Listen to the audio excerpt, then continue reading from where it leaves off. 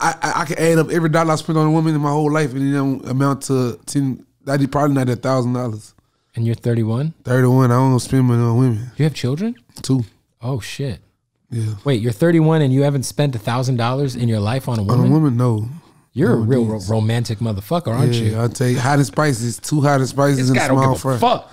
He said, "Do you like Applebee's? Because tonight we're going for that 2 for 20, and if you're lucky, we'll go to the second half of the menu, and it's 2 for 30. But that's only if I like you. If you really, really, really raw, I'll take you to something nice. But wait, what's something nice? Chili's? Nah, Outback? Get her the blooming onion? A girl tried to get me to take her to Root Chris, but I'm like, bitch, you don't like you even can afford Root Chris, but you want me to take it, so I ain't take it. But if I could tell like you top notch, you got your shit together, I'll take it.